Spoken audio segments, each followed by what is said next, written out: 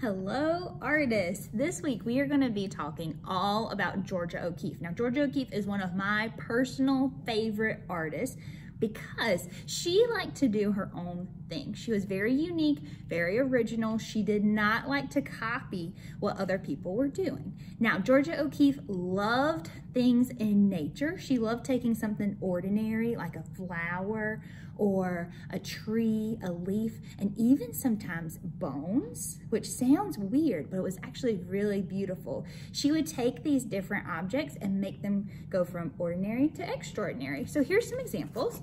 Here are some of her flowers. Again, she liked to paint big and close up. Unlike Jackson Pollock, she was very drawn to the lines and the shapes on the different items. Here's one more flower. There we go. So again, you can see those lines, shapes, and the colors that she uses. Now we're gonna get ready to read a book called Georgia's Bones.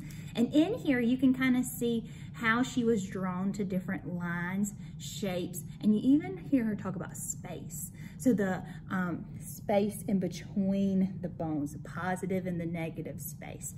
Okay, so listen closely and then we'll get started on our activity. Georgia's Bones, written by Jen Bryant.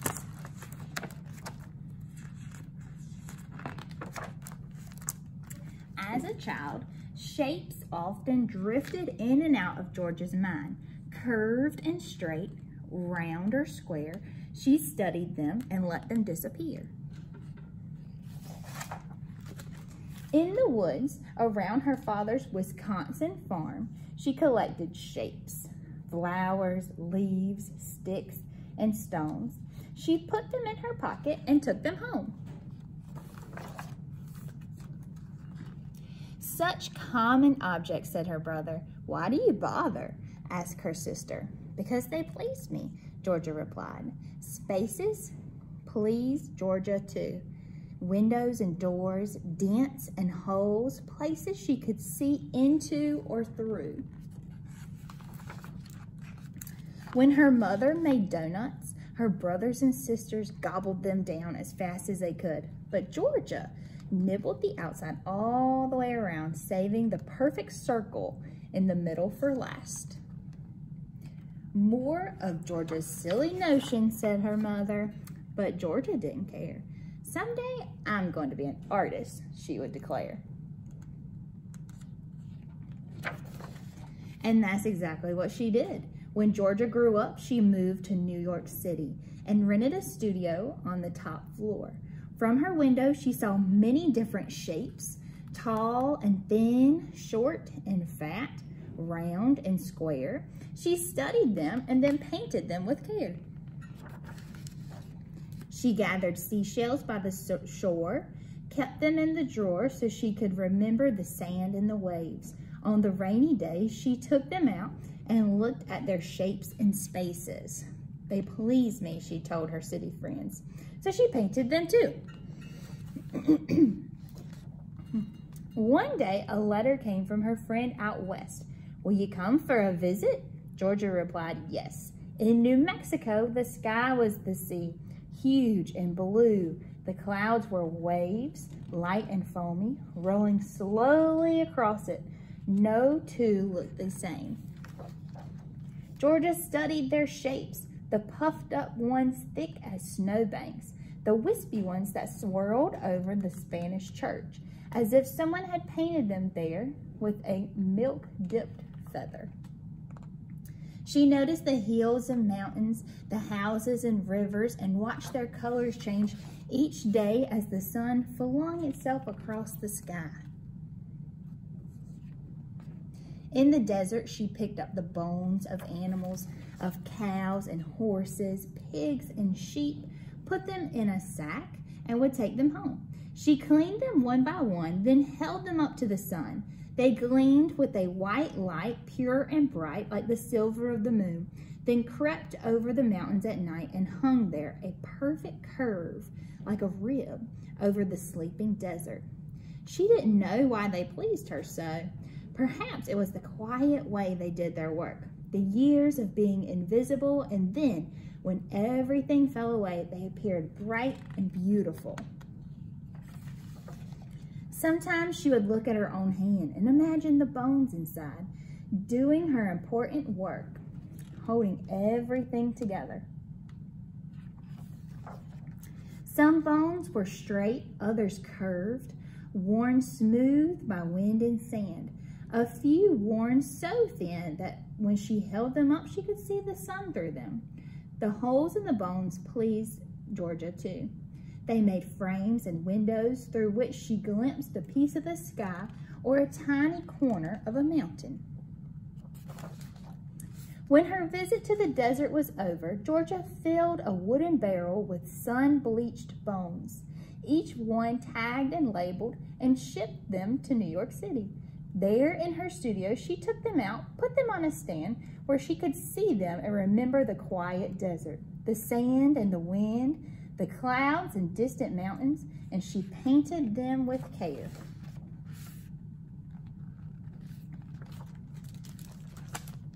We have read about Georgia O'Keeffe, and we know that she was drawn to the lines and shapes of simple, ordinary objects. Let's take a closer look at some of her paintings. So on this slide, you will see two of her flower paintings. Notice they're up close. These paintings in real life are very large. She also uses a lot of value. Value is I'm going to point at it right here with my cursor. Watch that, is the lightness or darkness of something. It makes things look more 3D. We're going to use that in a minute, but I want you to really focus on the lines and the shapes. Now, when we look at this one, again, you see more of those big, bold, up-close paintings. She would take something so simple, so simple, like a little flower outside, and make it look super extraordinary the way she used her colors and her lines. So during these next ones, I want you to look and let's think about what lines do you see? Okay, so take a second. When you look at this flower right here, what do you see? Do you see a zigzag line? Yeah? Do you see one that goes zigzag, zigzag, zigzag all the way around to make the flower? There are small zigzags, large zigzags. Now let's look at this picture. Again, these ones are not paintings by her. This one's an actual photograph. What line do you see on this flower? Can you see like a bumpy line? Almost like a bunny? It goes around and around, and you see how it starts out small, and then it gets larger and larger. Okay, I got one more for you. What about this one? What line do you see on this flower? Okay, are you seeing the zigzag again? You have some very small zigzags, some larger zigzags. Notice this one starts with a circle. In just a minute, we're going to be drawing our own flower inspired by Georgia O'Keeffe, and we're going to start ours off with a circle as well. I want you to pick a line. Okay, now we have learned about lots of different ones, but I want you to be thinking which line you'd like to do. So I want you to go grab some art supplies for me, okay? We are going to be needing some paper, a pencil, a black marker if you have it, and then I want you to grab some crayons. Now, since you're at home or at if you're at someone's house or daycare, grab what you have, okay? I'm going to use crayons, but if you have something you'd like to use instead, go for it. Okay? So, if you remember our book from last week, Lines That Wiggle, let's think about some of those lines we saw in our book. Because in just a second, we are going to get ready to draw our own flower. Like Georgia O'Keeffe, we're going to draw a flower that is big, bold, and is made up of lines. So here I have a zigzag line. Remember there were wavy lines. What else? You could do one that's really wavy, little, big. What else do you remember? Do you remember the curly line? What about wavy? Or I just did that one, didn't I? Oops. That's okay. We can do it again. Let's see. We can do broken lines. Dotted lines. Now, when we're in school, everyone's favorite, I'm gonna flip mine over. Everyone's favorite is the castle line or box line. It goes over, up, over, down, over, up, over, down, over, up, over, down. We can even just do a straight line, right? Or curved lines, just like I said in the book, are everywhere we look. So I want you to pick, I'm gonna do one line, okay? I want you to pick one line. Now on yours, you could do a combination, but what I've found is that it turns out best if I just use one or two types of line. And what you're gonna do is I'm gonna take my black marker because you can see it very well in the video. Remember, you can use a pencil if you prefer. And I'm gonna draw a circle in the middle of my paper. It's about the size of a quarter. Okay, now I'm gonna go in and I'm gonna choose a wavy line. And I'm gonna draw a line all the way around. Okay, now I'm gonna do another one. Now moving up a little bit.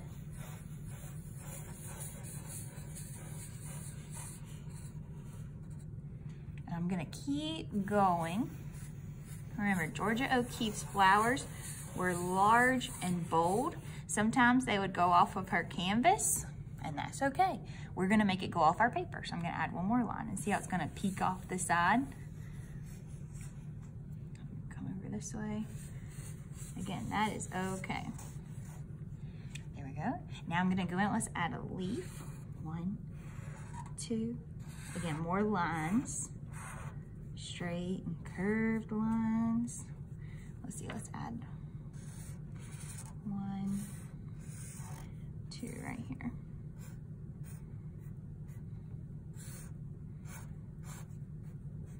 Like that. I'll add one more over here. Now say you did not want to do a wavy line. Let's do another one. So I'm gonna slide this guy over to the side. Let's try doing a zigzag. So same thing, you're gonna start with the circle in the middle, about the size of a quarter, and do your zigzag line. Again, pick one line, and if you need to turn the paper, that might help as well. The zigzag line, it helps to turn it. Again, it's big and bold, just like Georgia O'Keeffe. Let's see, let's do another one. Draw this line a little bit closer together.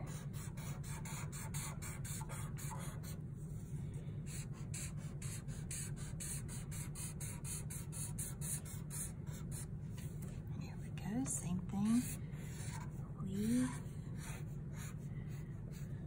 Leaf over here. Now you could add a stem, being that you're the artist at home, but that's up to you. Let's do one more. What if I want to do, and I forgot to put this on my list earlier, a bumpy line. Same thing, circle.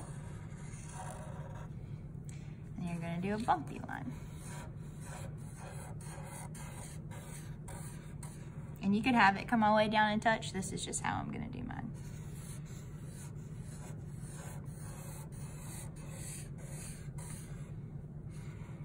So again, our learning purpose is to be able to recognize lines in artwork. So if I'm doing my learning purpose, I know that I'm using a bumpy line here. I used a zigzag line in my other one. And that's why I would say to use a placemat as well. That's why I added that in the instructions. One more. There we go. It's the same thing. Add a leaf.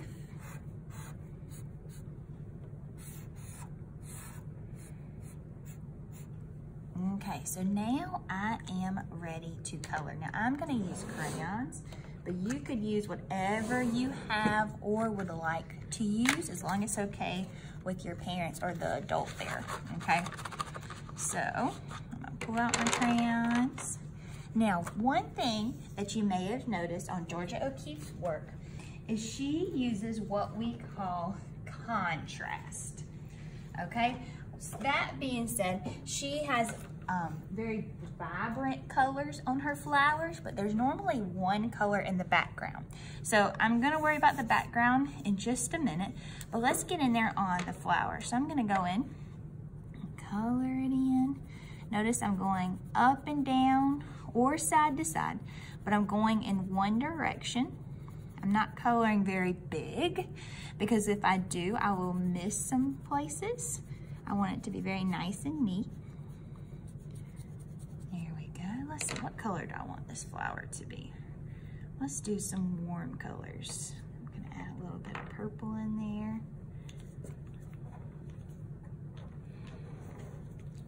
There we go. So I've picked out some warm colors, and like I said, I added purple.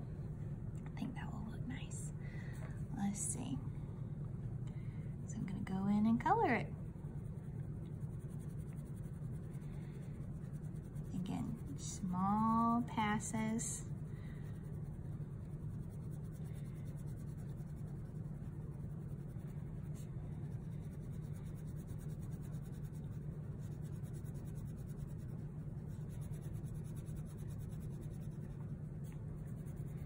Now, one thing you may remember when we read the book, Georgia's Bones, she was drawn to the light of things, or the value.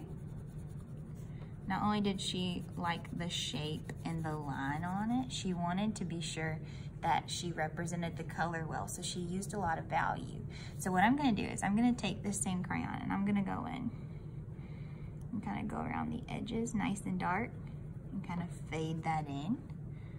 And it's just gonna kind of liven it up a little bit. And I'm easing off as I get back down here. So same thing, I'm gonna do a little dark at the top. And be easy on your crayons. You don't wanna break them, but just enough to get that little extra. And you'll see it kind of livens it up a little bit, which is why we use value a lot. And I'm kind of moving with the curve and kind of fading out.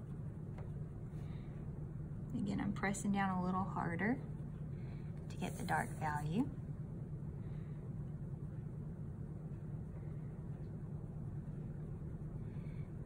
Because that's one thing that makes Georgia O'Keeffe's work so special. She takes ordinary things that we have around us and she makes them look extraordinary. Sometimes with the lines, sometimes with the color. Here we go, one more. And I mean, I could even do that on the circle. What if I took this yellow orange and I added some on the side? Nice and light.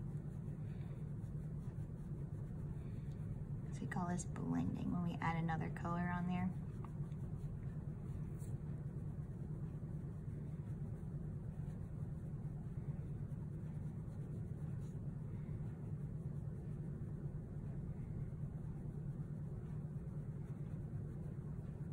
There we go.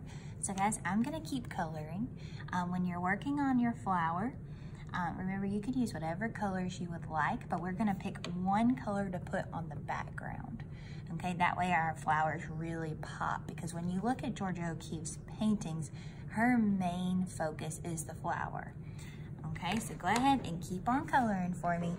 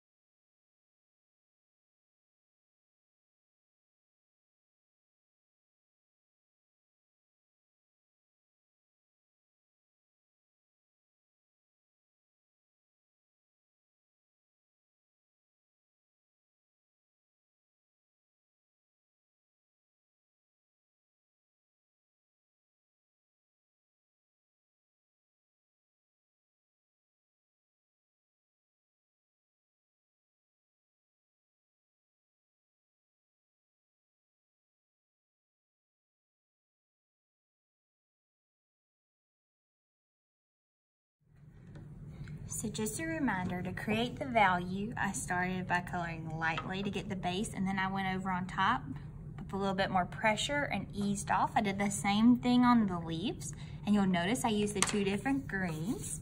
Now remember, you don't have to do yours exactly like mine, but that is how I did complete my drawing. Now I'm gonna pull out my bag of my favorite broken crayons.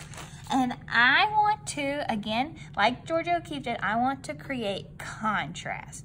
Now, contrast is when something stands out, it's normally opposite. So here I have warm colors. So now I'm gonna pick a color that I didn't use. So I'm gonna go with blue for me. Now say you did a blue flower, then I would not do blue again because then you won't be able to see your flower.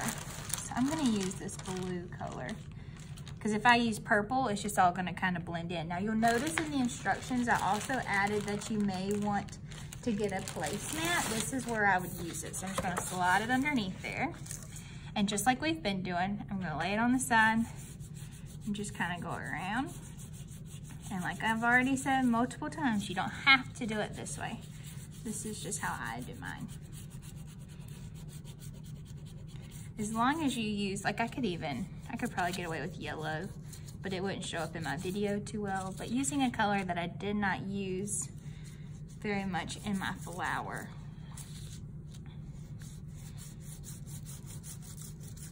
So turn it on the side and fill in that space in.